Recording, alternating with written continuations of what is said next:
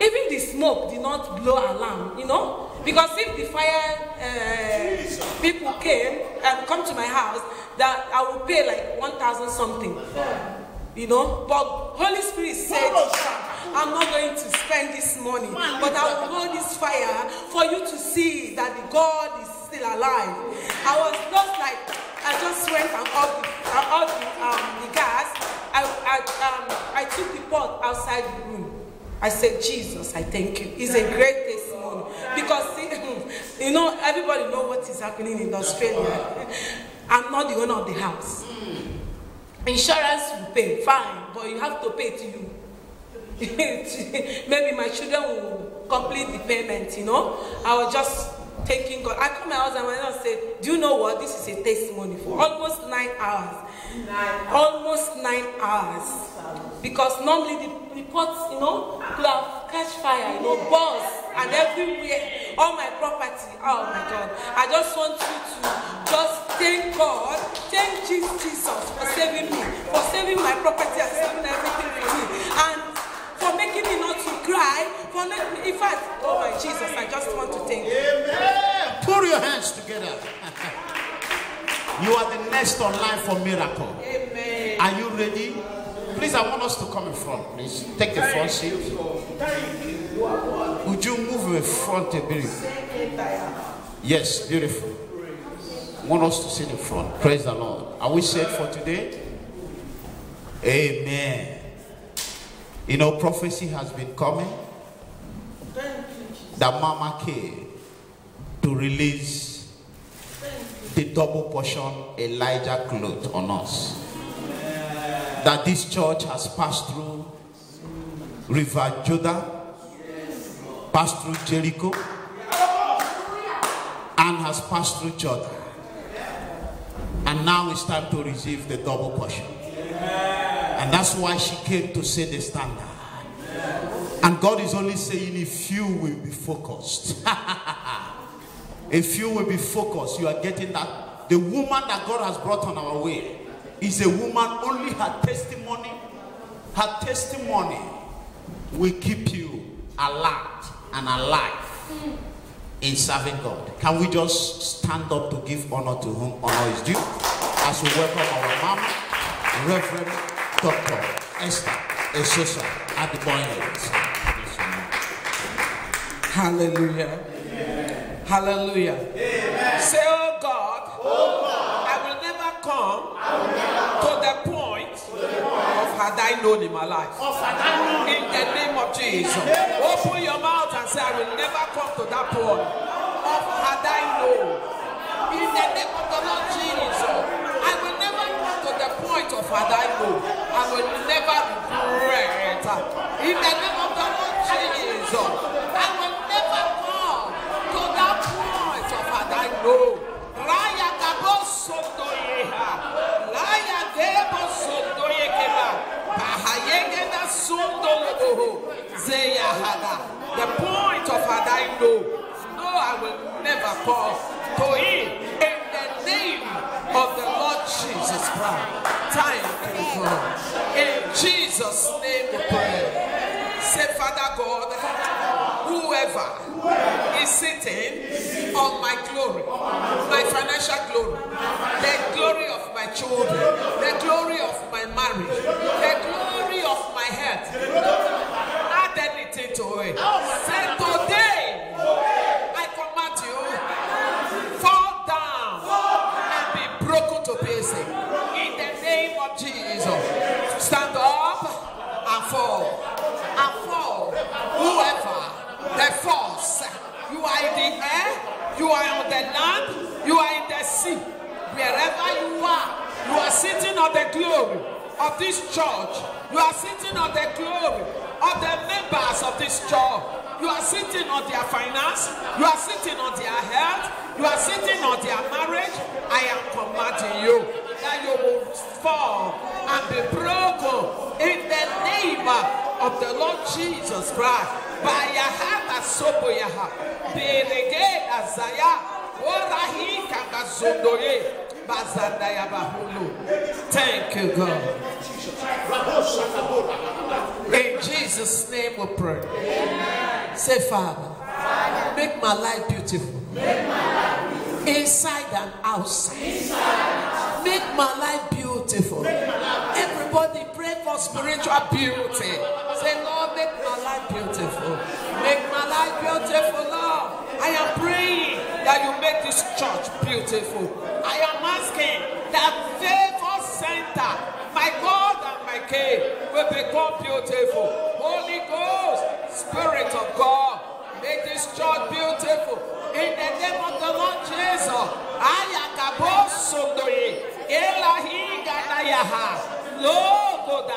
Whatever, oh God, represented this church, I pray that you make this church beautiful. The members beautiful. The pastor beautiful. In the name of the Lord Jesus Christ. I give you praise. I give you honor. Say, Father God, every point in my life where I am leaking away your blessing, close it up. Close it up. From the crown of the crown to the sole of my feet, wherever there is a leakage, seal it up, my God. Seal it up by fire. Seal it up by fire. Seal it up by fire. Oh, Rakadahaya. Every spiritual leakage, my God and my kingdom, in this church, wherever there is a leakage, Baba, seal it by fire. Seal it by fire. Seal it by fire. Oh, every spiritual leakage in marriage, in finance, in this church, upon the members, seal it by fire. In the name of Jesus Christ. Thank you, Lord. In Jesus' name. Finally tonight, say, oh God, every spiritual rodent that is eating me up, that is eating my finance, eating my relationship, eating my influence, eating my divine favor, let them die. In the name of Jesus, say, you spiritual rodents, in the name of Jesus, I kill you by fire. Kill the spiritual rodent by fire.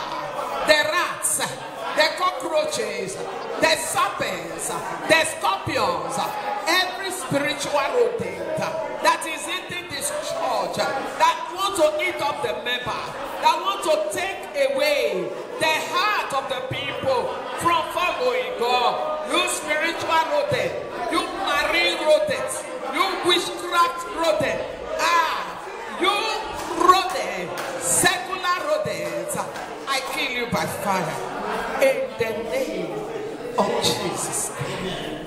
Father, we say thank you. You said in your word that men ought always to pray and not to faint. Yes, and that you will that men everywhere lift up their holy hands and pray. And so tonight we have prayed. And so we say thank you. Because you said while we yet pray, you will answer. We are praying this night that our answers will not be delayed. We come against spiritual illegal checkpoints. We ask that no man, no woman shall stand against our prayers. Thank you for the word. Speak your word to us tonight. In Jesus' name we pray. Amen. Please, can I hear a bigger amen? Amen. Thank you. Please be seated. I want to say good evening to you, brothers and sisters. It is a great thing. The psalmist said, I was glad when they say, let us go into the house of the Lord.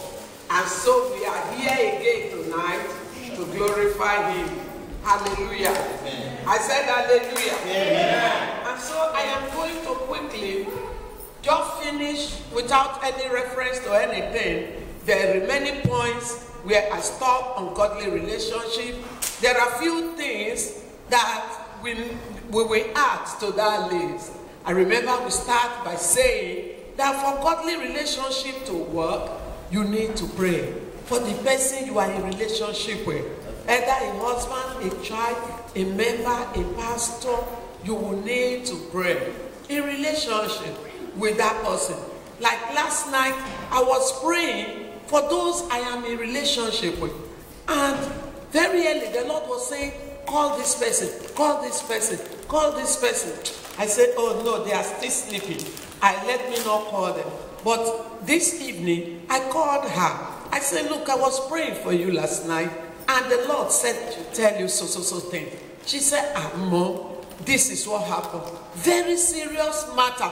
I said, oh, thank you, Jesus. Because once you start praying for one another, the Lord start revealing one another to you.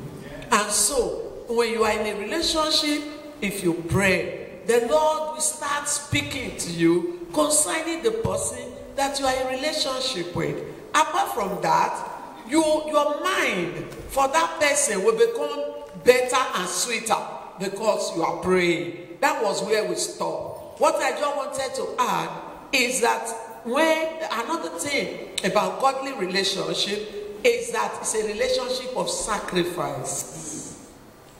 And that is John 3:16. For God so loved the world that he sent his only begotten Son, that whosoever believes in him should not perish but have everlasting. There is no way you demonstrate your own love for anybody when you are not paying a price. What are the price you must pay in a relationship? Number one price is giving. There is no relationship, Sister Evelyn, where you are involved and you don't give. That is why how to know that somebody is converted is when the person gives to God. When you see a child of God that says, oh, I love God, I love God, I love God, go out, check the person's tithes, check the person's offering.